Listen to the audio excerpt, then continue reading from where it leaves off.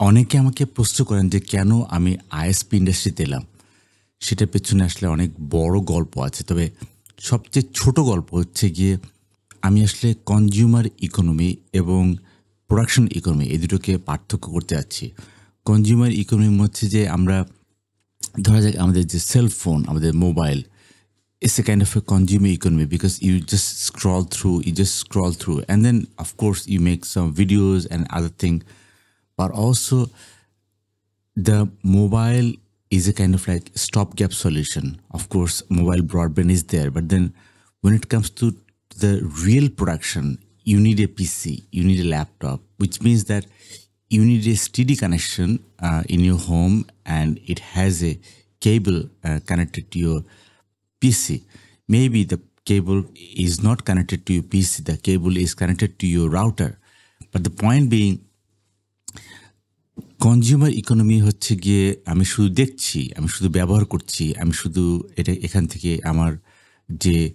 আমার এন্টারটেইনমেন্ট হোক, আমার এডুটেইনমেন্ট হোক, আমার এডুকেশনের জন্য হোক, আমার কেনাকাটা হোক, সব কিছুতেই কিন্তু আমি এই মোবাইলটাকে ব্যবহার করছি। But then when it comes to the production means like I want to develop some software, or I want to develop some remote work, or I want to participate in a network management which is in the remote, or I want to deal with some of the production environment, যে আমি পাওয়ার বিআই নিয়ে কাজ করব, অথবা আমি data analytics নিয়ে কাজ করব, অথবা ডেটা সায়েন্টিস্ট নিয়ে কাজ করব, বা এই জিনিস নিয়ে কাজ করব। So you need a laptop, you need a PC which needs a connectivity to your router, and the router is connected to your laptop. So I mean to say that laptop PC is a production grade, is a production economy. So আমাদের যদি টাকা আয় করতে হয়, আমাদের যদি আসলে আমাদের যারা হচ্ছে কি আপওয়ার্কে কাজ করছেন, যারা ফ্রিল্যান্সিং করছেন, যারা ইল্যান্সিং করছেন, বিভিন্ন they need a laptop, and they need a steady connection, and they need a steady connection to their router, which means that you're earning, and that's the production environment, and that's the production economy. So consumer economy versus production economy, and that's why I have chosen ISP. So ফিরে এলাম আমাদের network automation and ISP automation. So আমার যদি আজকে একটা ছোট উদাহরণ আপনাকে যদি দেওয়া হয়, যে আমরা যখন আমাদের পুরনো রাউটার, বিশেষ করে বাংলাদেশে আমরা যারা আইএসপিতে বিভিন্ন পুরনো রাউটার আছে, আমাদের প্রচুর পুরনো router, because routers they need lot of foreign currency, foreign exchange. So আসলে আমাদেরও আসলে দেখতে হবে যে আমাদের যে পুরনো রাউটারগুলো আছে সেটা আসলে কতটুকু ব্যবহার করা যায়। তো পুরনো রাউটারের মধ্যে যেহেতু এপিআই নেই, তার হচ্ছে কি রাউটারের সাথে আমাকে যোগাযোগ করতে হবে, বিকজ পুরনো রাউটারগুলো তৈরি করা হয়েছে যে হিউম্যান ইঞ্জিনিয়ার এটার সাথে ইন্টারাক্ট করবেন। হিউম্যান ইঞ্জিনিয়ার যখন এটার সাথে ইন্টারাক্ট করবেন, তার হচ্ছে হিউম্যান ইঞ্জিনিয়ারের কাজ কি? হিউম্যান ইঞ্জিনিয়ারের কাজ হচ্ছে গিয়ে একটা করে কমান্ড দিবেন, এবং কমান্ড দেওয়ার পর ওই কমান্ডের একটা ইন্টারপ্রিটেশন, কমান্ডের একটা আউটপুট আসবে, এবং এই কমান্ডের একটা ইন্টারপ্রিটেশন আউটপুট যখন আসবে, সেটা দেখে সেখান থেকে আমি সিদ্ধান্ত নিয়ে আমি আমার পুরনো কমান্ড দিব। তার হচ্ছে কি এটা কিন্তু নেটওয়ার্ক ইঞ্জিনিয়ারের এই পার্টটা কিন্তু প্রোগ্রামেবিলিটির জিনিসটা থেকে অনেকটাই বাইরে। কিন্তু প্রোগ্রাম কিন্তু যখন কাজ করবে, প্রোগ্রাম কিন্তু একবারেই কিন্তু পুরো জিনিসটা করে দেবে। মানে প্রোগ্রামকে যদি আমি একটা টাস্ক দিই, সে একবারেই পুরো কাজটা করে দেবে। সে কিন্তু ওই স্টেপ বাই স্টেপ কোনটার পর কোনটা হবে, কোনটার পর কোনটা হবে না, সেটা আসলে করবে না।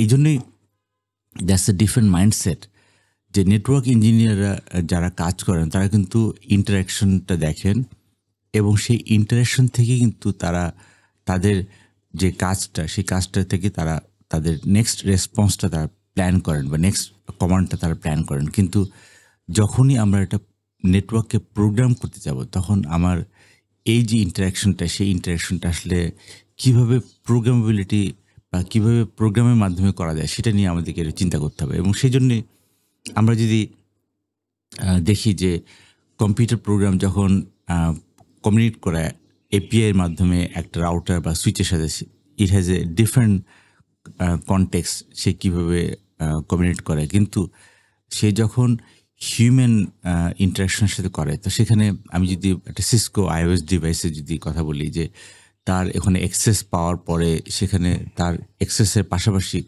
তাকে বিভিন্ন রকম প্রিভিলেজ মোডে যেতে হয়। প্রিভিলেজ মোডে যাওয়ার পরে তাকে একটা যে সাইনটা সেই সাইনটা তাকে দেখতে হয়। তারপরে দেখার পর তাকে একটার পর একটা কনফিগ টার্মিনাল বা বিভিন্ন জায়গায় তাকে যে তার যে পজিশনটা সে দেখে তারপরে কিন্তু নেক্সট লেভেলে যেতে হয়। তো আমরা হচ্ছে গিয়ে আমাদের একটা ইন্টারাকশন মডেল বের করতে হবে এবং এই ইন্টারাকশন মডেলের জন্য কিন্তু অলরেডি অনেকগুলো লাইব্রেরি পাইথন লাইব্রেরি আছে এবং সেই পাইথন লাইব্রেরি নিয়ে আমি আস্তে আস্তে সামনে আসব। তো আমার পয়েন্ট হচ্ছে যে যদি আমরা একটা রাউটারে বা একটা সুইচে যদি আইপি অ্যাড্রেস বসাতে চাই তার জন্য কিন্তু অনেকগুলো স্টেজ আছে। সেই স্টেজগুলোকে যখন আমি প্রোগ্রামের মধ্যে আমি ফেলবো তখন আমি প্রোগ্রামের মধ্যে যখন আমি ফেলতে যাব তখন কিন্তু সেটাকে কিন্তু সে একবারে ফেলতে গেলে হবে না। বিকজ একবারে ফেললে কিন্তু সেই কম্পিউটার প্রোগ্রাম রাউটারের কাছে ফেললে কিন্তু রাউটার কিন্তু তাকে এক্সাক্ট আউটপুট দিবে না, কারণ রাউটার প্রতিটা ইন্টারাকশনের আউটপুট দিবে ইয়েস অথবা নো, বা আমি যেটা আউটপুট চাচ্ছি সেটা দিবে, কিন্তু সেটা আমাকে প্রোগ্রামকে জানতে হবে, সেই প্রোগ্রামটাকে বুঝতে হবে যে এইটা আউটপুট এসছে, তারপরে সে নেক্সট অ্যাকশনে যাবে। তো এই জায়গাটাতেই আমি মনে করি যে পেক্সপেক্ট একটা খুবই ছোট একটা টুল আছে পেক্সপেক্ট, সে কিন্তু এরকম ইন্টারাকশন করতে পারে। প্যারামিকো, এটা একটা SSH, যেহেতু আমাদের most of the routers we connect with the SSH, so SSHকে handling করার জন্য প্যারামিকো একটা লাইব্রেরি আছে যেটা ভালো কাজ করে। তারপরে হচ্ছে কি আমাদের নেটমিকো আছে, যে নেটমিকোতে আসা আরও ওল্ডার জিনিস হ্যান্ডেল করতে পারে, টেলনেট বা অন্যান্য জিনিস হ্যান্ডেল করতে পারে। তার হচ্ছে গিয়ে আমাদের প্রথম চ্যালেঞ্জ হচ্ছে গিয়ে সেই প্রোগ্রামেবল আন্ডারস্ট্যান্ডিং থেকে নেটওয়ার্ক আন্ডারস্ট্যান্ডিংয়ের মধ্যে কীভাবে ব্রিজটা করব, কীভাবে ম্যাচটা করব, সেটা হচ্ছে প্রথমে বোঝা। এবং এটা যদি আমি ঠিকমতো বুঝতে পারি তাহলে আমাদের এই লাইব্রেরিগুলো ঠিকমতো কাজ করবে। এবং আরেকটা জিনিস হচ্ছে গিয়ে বিশেষ করে প্যারামিকো কে দেখেছি যে এই ইন্টারাকশনগুলো যখন সে করতে চাইবে তখন কিন্তু সে শুরুতেই সে একটা চাইল্ড প্রসেসকে স্পন করবে, চাইল্ড প্রসেসকে চালু করবে। একটা প্যারেন্ট প্রসেস থাকবে, চাইল্ড প্রসেস থাকবে। শুধু চাইল্ড প্রসেসটাকে যে বিভিন্ন ইন্টারাকশন সে ফলো করবে, ইন্টারাকশনগুলো দেখবে এবং দেখার পর এখানে যেটা হচ্ছে যে আমাদের এই চাইল্ড প্রসেস এবং চাইল্ড প্রসেসের সাথে ডিভাইসের যে ডেস্টিনেশন ডিভাইসের যে ইন্টারাকশন, সেটা যদি সে ঠিক মতো যদি সে মনিটর করতে পারে, দেন it will come back to the parent process এবং প্যারেন্ট প্রসেস তখন ফাইনালি ওটাকে এক্সিকিউট করবে। এবং এই যে আমরা যে ভ্যালুটা, যেই এক্সপেক্টেড ভ্যালুটা আমরা চাচ্ছি যে সেটা রিটার্ন করবে, সেই এক্সপেক্টেড ভ্যালুটা রিটার্ন করলেই কিন্তু তখন প্যারেন্ট প্রসেসটা তার আসল কমান্ডটা তখন চালাবে। সো এই জন্য এটা ডিফিকাল্ট কিছু না। সো এটাকে কিভাবে পাইথনের মধ্যে আমরা এটা আস্তে আস্তে ফেলে দিব, সেটা নিয়ে আমরা সামনে কাজ করব। আজকে এই পর্যন্তই, থাকছেন তো সামনে।